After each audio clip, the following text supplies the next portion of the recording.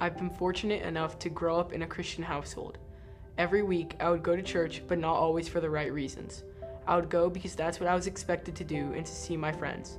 As I grew older and mature, I would use my time at church to dive deeper into Scripture, and I started to realize what it meant to truly worship God. I started to understand what it meant to really follow Jesus. At DNOW one weekend, a guest speaker came and preached. He mentioned Jesus knocking on the door and holding his arms wide. That night, I felt I was ready to let Jesus take full control of my life.